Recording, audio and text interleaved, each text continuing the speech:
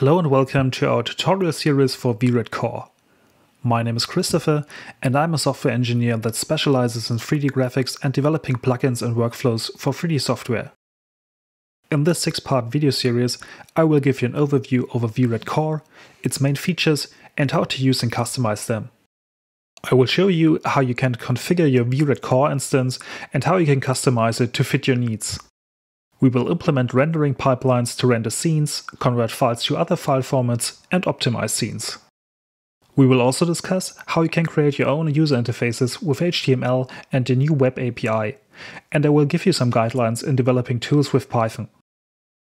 In this first tutorial, I will start by talking about what VRED Core exactly is and what its main use cases are. We will also explore the different ways to run VRED Core and how we can load and view scenes. So what exactly is VRED Core? VRED Core is, to put it simply, like VRED Pro, but without the graphical user interface. It contains the same features like tools for data preparation, cluster rendering, animations, remote calibration or web interfaces. It also includes the exact same Python API we know from VRED Pro, and can therefore be controlled and configured using Python commands that we can remotely send to VRED Core. VRED Core is suited for you if you want to work with all the VRED Pro's features, but do not need the graphical user interface to build up and manipulate your scenes. For example, with VRED Core you can set up dedicated presentation servers that are used to stream VRED scenes to multiple devices, like tablets or smartphones. These servers can be set up so that you can reach them from everywhere in the world, or you set up the system in the local intranet exclusively for your company. You can use VRED Core to set up a rendering pipeline that automatically pulls your scenes from a server and renders them for production. The same goes for an automated data preparation pipeline that optimizes geometry or applies materials to CAD models. You also could build a powerful rendering workstation that is exclusively for rendering presentations in real time with full GI and ray tracing. As we have no user interface and VRED Core just starts as a terminal application, we need some way to interact with our scene.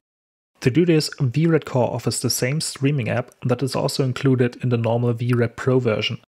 When you want to use the streaming app on the same machine as the VRED Core installation, this is rather trivial. You just open a web browser and visit the localhost on port 8888.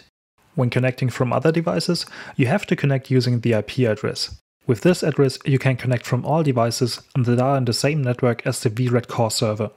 If you are dealing with more complex network systems, I would advise you to talk to your network administrator or contact the Autodesk support on how to achieve this.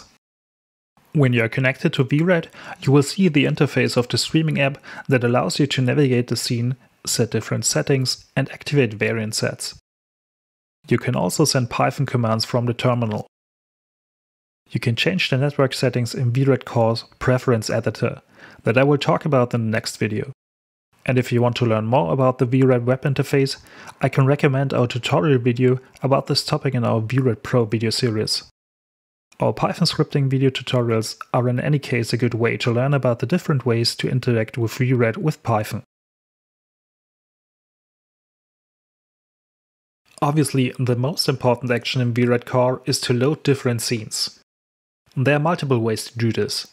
First, you are able to just drag and drop a VRED file onto the VRED Core desktop icon. This will open a new instance and immediately load the scene file you provided. But this of course is only an option if you run VRED Core on a desktop machine.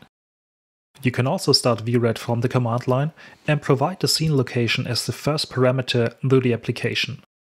This will basically do the same as the drag and drop method and start the scene in VRED. You can also load scenes using the Python web interfaces that are provided. Usually there's a web interface open at port 8888 that can be used to send Python commands. First, you can do it manually by opening the default VRED streaming app and enter your Python code into the terminal. But for remote execution of automated pipelines, it might be more useful to send commands to the Python endpoints provided by VRED. Here is an example how you can load a new scene on a Linux terminal using the curl tool. When you want to know more about using the web interface to control your VRED Core instance, you can check the tutorial about building a customized HTML interface that is also part of this video series. Because VRED Core can be described as a VRED Pro without user interface, it also includes the same feature set as the Pro version. So most of the documentation is the same for the Pro and Core versions and can be found online in the Autodesk knowledge base. There you will find basic introduction to VRED Core and most of the things we discussed in this video. There are also some FAQs that might be helpful for you. They give you a quick start introduction to get VRED Core running on your system. There's also the extensive documentation about the Python API that can be used to remotely load, manipulate and automate your scenes or data pipelines.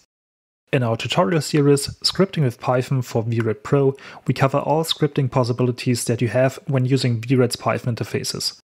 I really recommend checking them out when you want to develop your own tools or pipelines. Autodesk also operates a forum about all VRED related topics that has an active and helpful community. If you have any questions about using VRED Core or using the Python API, you can ask them there or use the search function to look for already answered problems.